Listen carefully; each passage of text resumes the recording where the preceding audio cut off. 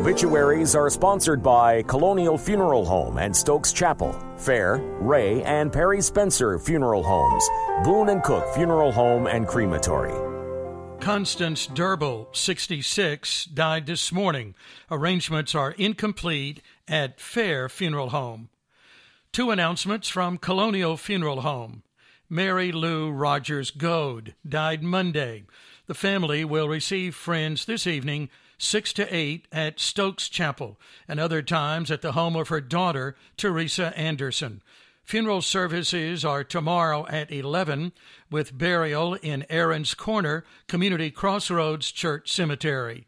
She was born in Patrick County, was a homemaker, and worked with her husband in the Corner Market convenience store. She was preceded in death by husband Charles Goad.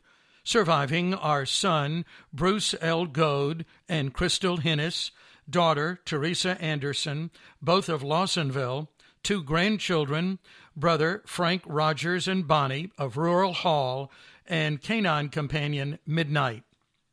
Funeral services for Hannah Elizabeth Garrett Isley are tomorrow at 2 in Madison, with interment in Ridgeview Memorial Gardens in Eden.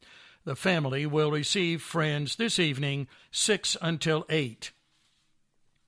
Two announcements from Boone and Cook Funeral Home. The family of Jeffrey Boyce Roberts, Jr. will receive friends today in the Moorhead High School Gymnasium, 4 to 7.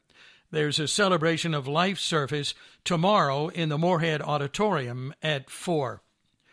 Funeral services for Dr. Shelton Phelps Dawson are Saturday at 11 at the Church of Jesus Christ of Latter-day Saints in Eden, with interment in Ridgeview Memorial Gardens.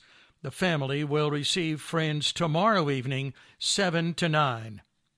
Funeral services for Ronald Eugene Wright are tomorrow at 11 at Winston-Salem First Baptist Church. The family will receive friends starting at 10:30. Burial will be at Parkland Memorial Gardens. Perry Spencer Funeral Home in Madison is in charge of arrangements.